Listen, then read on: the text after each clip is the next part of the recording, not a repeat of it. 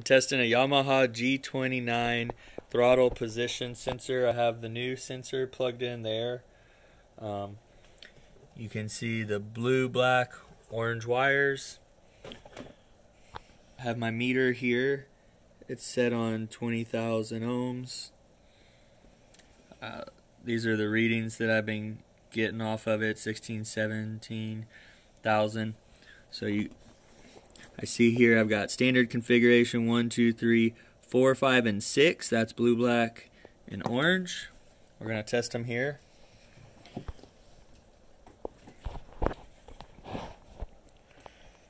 We'll count 1, 2, 3, 4, and 5. So this is our blue and black.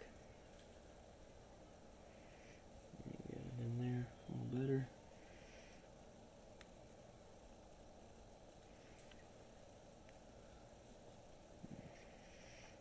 Alright, we're standing at 16.75, right around there.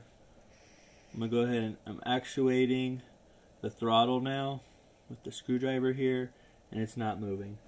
I'm going to move over one, and we're testing black and orange now. We're getting around 17,000. I'm going to actuate the throttle again. Full throttle, down to no throttle. Full throttle, down to no throttle. So we're getting no change.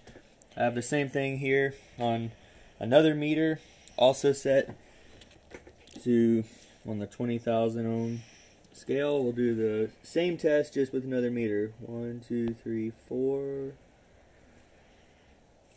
Get my hands in there. 4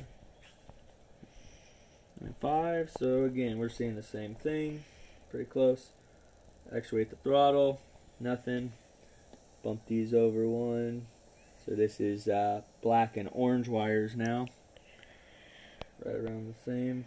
Actuate the throttle. I think this is the one that should be. We should see a change here. And I'm going back and forth here. And we're seeing no movement.